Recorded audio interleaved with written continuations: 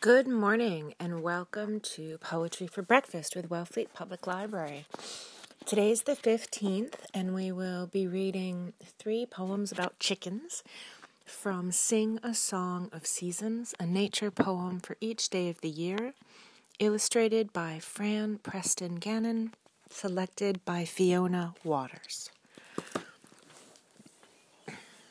The Red Wheelbarrow by William Carlos Williams.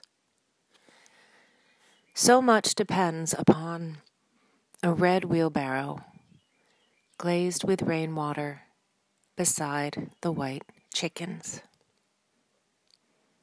That was The Red Wheelbarrow by William Carlos Williams. Next we have 2 with unknown authors, and we call them anonymous. I sometimes think I'd rather crow by Anonymous.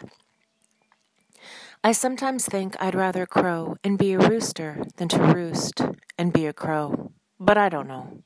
A rooster he can roost also, which don't seem fair when crows can't crow, which may help some. Still, I don't know. Crows should be glad of one thing, though. Nobody thinks of eating crow. While roosters, they are good enough. For anyone else, they're tough. There are lots of tough old roosters, though. And anyway, a crow can't crow. So maybe roosters stand more show. It looks that way. But I don't know. That was I Sometimes Think I'd Rather Crow by Anonymous. And finally, we have Chook, Chook, Chook. Chook, chook, chook, chook, chook, chook. Good morning, Mrs. Hen. How many chickens have you got?